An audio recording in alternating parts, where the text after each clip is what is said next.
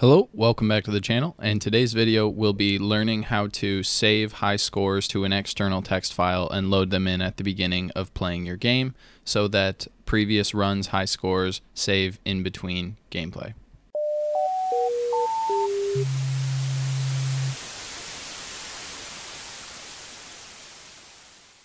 Okay, so the basic concept of this is a standard Python game, which I'm assuming you came to this video because you have a game, you have a program that you built, and you want to save some data at the end of a run and load it in the next time you come into the game. So this isn't specifically going to be a tutorial on how to make this game in particular. I did do a tutorial on it. This is a home-built doodle jumper. And if you want to learn how to build this game, it's a good one. I'll put a link to it in the video. But the actual flaw of this game is, so here you get a high score of 11. You could keep playing, get real high scores. But then if I close the program, if I were to close my code editor and then reopen it, every time I restart the game, it's going to say high score 0. That's pretty frustrating because obviously the high score, it should track, however long you've been playing this game, whatever your progressive high score is. So today we're going to take a look at how to do that.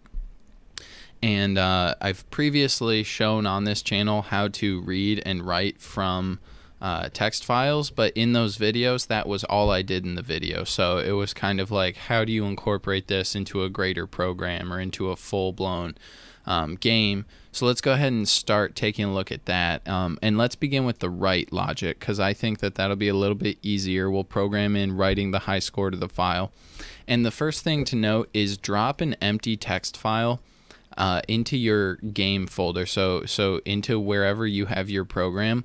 Drop a text file, give it a name that will mean something to you. I've called mine player info because you could add high score, you could add like a currency if there was a shop or something, you could add player name or user credentials, whatever you want into this text file. So just make sure you have a text file. Mine's blank, as you can see.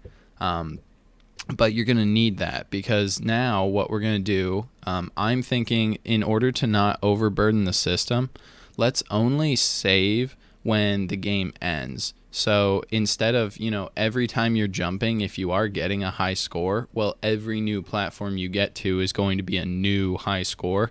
And if you put it in just any time that, for example, anytime the high score updated, you also had it saving and overwriting the file, well, technically that would be true. It would always capture whatever the current high score is, but then it's going to be trying to save every single increment of the score. I think when the game ends, that's when we'll save it. We'll check to see if the high score was high enough, and we'll save it at that point. And so to do that, the first thing we're going to do is we're going to need to make a new variable, but we'll be checking to see if the high score was greater than the last saved high score. So we'll come up a little bit later and we'll make a saved high score variable. But now here's the actual code for accessing that file and putting data into it. Okay, so it's going to be file equals open and then the name of your text file. So Python, especially like the good IDEs like PyCharm, and there are others, they will auto-populate with the names of files. So all you have to do is file equals open, and then it'll search for any files in your assets in your folder. So it's just file.open and then the name of your file and then a comma. And if you're going to write, it's you put a W in parentheses, not parentheses, quotations. Okay. So that's how you access the file, and now we have a variable called file that's open, and we can write data to it. So what are we going to do? We're going to do file.write, and now we're going to put what we want to get written into that file, and we could just straight up write the score. That would work, but on the off chance this becomes a file where you want to store a lot of character data, like if you were in an advanced game where you had, character attributes like strength or stamina or anything like that, you would want to label each entry to make it clear when you're accessing that data at the start of the game that you're getting the right info. So we're going to do high score colon and then space, just like that, and then we'll do plus.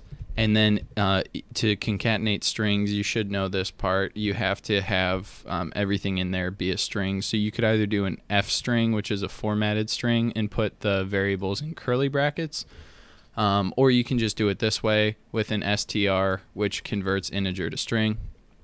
But in any case, this is going to write one line of text to our text file that will say high score and then string of the high score actual variable. Okay, wow, that was hard to get out. All right, and then important thing, file.close or it won't save. Okay, and then we want to, down here we actually want the saved high score to update to the high score. So this is how we keep track that we just saved it. So that's what you do on the back end to save it. Now let's kind of take a look at what you would do in the beginning when so we'll go up here to where score and high score are initially called zeros. And now let's take a look at it. What we have to do right when the game starts is, well, it's similar to start. It's file equals open and then player info text, just like before, but now, you guessed it, it's an R instead of a W, so we're reading from it. And what we're going to do in this one is for line in file.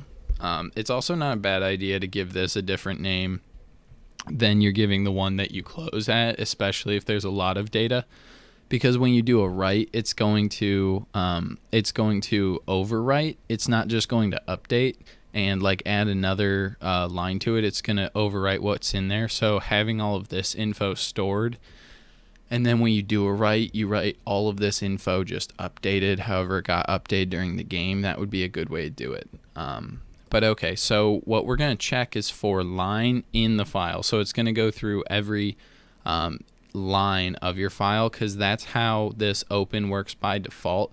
It takes each line of your text file and it puts it in a list of like CSV values where every line is separated by a column, a comma in the text format, but then it comes in with a \n in it when you bring it in. But that's, you can look into the videos I did that are specifically just how to read and write from text files.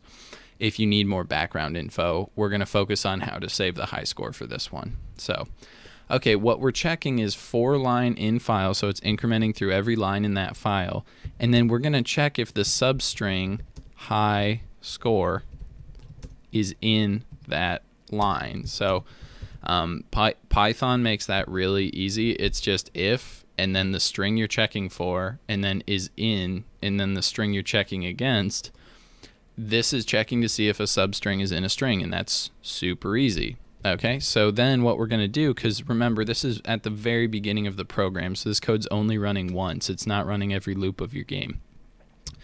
Well, then we want the high score to be, and we need to use an integer converter, because remember on the back end, we took an integer number and we turned it into a string so we could save it. Well, now we need to take that string value and we need to pull it out as an integer.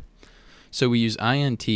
And then what I'm going to do, there's a few ways you could do this, but what I'm going to do is I'm going to replace all of the text that said high space, whoops, high, and then space, high score, and then colon, and then space. I'm going to take all that text, and then you do a comma, and then you say what you're going to replace it with, and I'm going to replace it with nothing. So essentially, that entire line of code, and the reason I did this is you don't know how many characters your high score could be, so you certainly could check. I mean, you could write a program that's going to take from the very end of that line and go backwards until you hit the colon, and then pull that in as an integer. I'm going to do it this way, where I just take high score and I remove that text, and then I move it into my high score variable. And then what I'm going to do, because this will take care of updating it on the screen and everything, but I am going to make that saved high score variable, saved high score, equal to 0. And we need, before this thing runs, we need to make that variable just like we have with every game variable. So we have to make it initially 0 or whatever value you want. On the off chance there is no high score data yet, like the first time you play this game, there won't be. And on the off chance something in the formatting is gotten off in your text file. So let's go ahead and run it. That was a lot of talking. There was a lot of code. Let's go ahead and see if it actually works. So I'll just get like a high score of, I don't know, 4. I'll use my air jumps. Those are sweet. Yeah, if you didn't check out the game construction tutorial, this game is pretty fun. But my microphone did goof up during it, so I do apologize. It's not the most polished video I've ever put out. But we did do like, you have these special super jumps if you hit spacebar, and color changing backgrounds, stuff like that. So it's pretty fun. But okay, so we got a high score of 41. Let's go ahead and die if we can. I'm just so good at the game. All right, I'm gonna hit space, and you see the high score keeps there. But if I close this program now, I'm gonna go look at the... So here we go. That's pretty cool. We have high score 43. There was nothing there a second ago. The second big test is when we run this and open it up. So there we go. High score 43 is saved in there. That's pretty awesome, because before, anytime you would have closed and reopened your program, it would reset to 0. So that's the basics of it, guys. I mean, you can expand the concepts that we just did. You can expand those out kind of infinitely for additional player information. This is also how you would actually use user information if you made a widget or a utility that was doing a service for any kind of APIs or anything. There are ways to encrypt the data so that it's not so easy to modify, because obviously I could come in here, it's just a text file, and I could say I had some ridiculously high score, and then I boot it up and, you know, the high score's off the screen, when in reality nobody's gonna break 1,000 on my Python doodle jump game. So there are ways to increase the security, enhance the security, but for basic purposes, most people who play games don't even know that most of their player data is saved in local files, and so they would never go looking for it anyways. I hope you found this useful. If there is anything specific you want to see on the channel in the future, be sure to let me know about it in the comments below. If you did like this content, be sure to subscribe to the channel, like the video to catch up on all the future content. Go ahead and check out the channel for tons of other tutorials, and as always, good luck with your code, and thanks for watching. Thanks, bye.